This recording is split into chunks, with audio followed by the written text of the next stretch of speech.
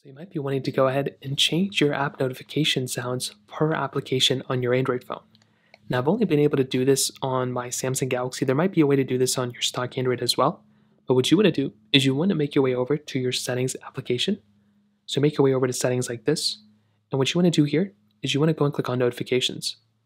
So click on notifications, and then from here, what you want to do is you want to click on app notifications. And then from app notifications, you want to choose the application that you want to change the sound to. Now, I don't think every application you can do this to, but I think a majority of them you can. So in this case, we'll just choose Instagram. Now at the bottom, what we want to do is you want to click notification categories.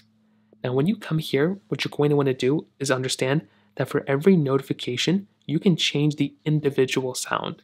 So I don't even think, so you want to make sure allow notifications on, but for each individual one, you want to make sure each one has their own distinct one. You can keep them by default, but if you want like Instagram Direct to have a different sound than like allow whatever the comment likes, we'll click on Instagram Direct, and right under sound, which is right here, you can change the sound. So instead of the default sound, you can have it silent, you can have it a space line, 8-bit bounce, whatever one you want. And that's basically how you can do it. You can change the sound here to whatever other one you want. So you can change all of these, basically all of these sounds, to the same one. So whenever you hear that sound, you know it's an Instagram one.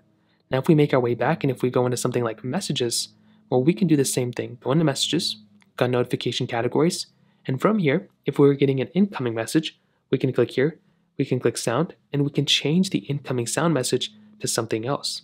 We can also do the exact same thing with all these other ones. So that's basically how it's done.